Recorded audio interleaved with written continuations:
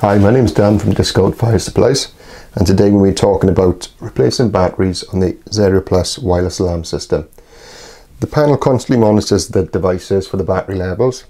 Once the panel indicates a battery low fault, it means you've got roughly 60 days to replace the battery, and ideally it should be done within the 30 days. If the panel reports a battery fault, that means it's gone too far and it should be replaced immediately.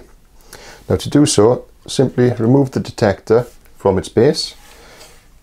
Inside you'll find two screws. Simply remove those and you'll be able to pull the back plate off.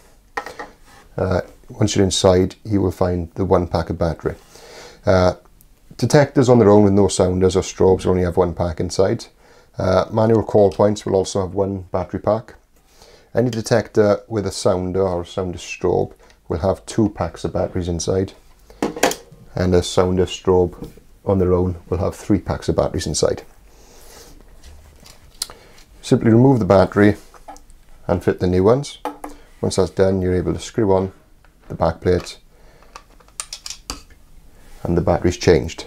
The panel will reset once you tell it to, but the main thing to remember is that you need to reset the battery stats, because the panel is constantly monitoring and needs to know that they have been replaced to get accurate readings again. To do the battery stat reset, take the device in your hand. You need to press the front button and the rear tamper button together.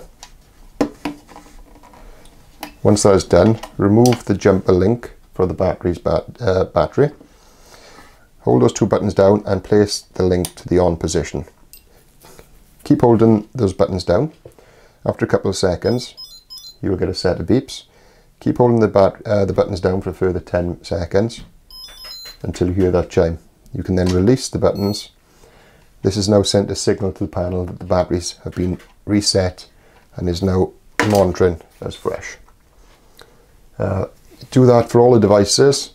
The only difference are on the standalone sort of sounders, manual call points and input-output units, you obviously don't have a front button, so inside you've just got the tamper removal. So all you need to do is press the tamper removal button. Same process again, jumper link to on. After the 10 seconds, when you have these chime, release. That has reset that unit then. And reset the panel and it's all back to normal.